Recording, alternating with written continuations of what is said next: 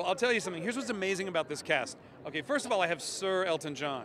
I've got Sir Michael Caine. I've got Sir Patrick Stewart. I've got Dame Maggie Smith, Dame Julie Walters. Then we've got Ozzy Osbourne. We've got Dolly Parton.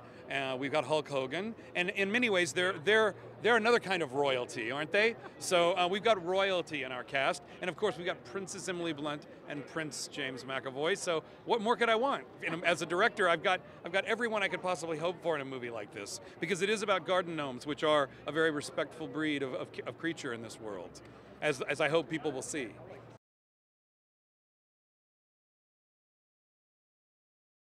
He was so excited. He didn't know what was going to happen until he came to Los Angeles, saw the big building. He was all excited.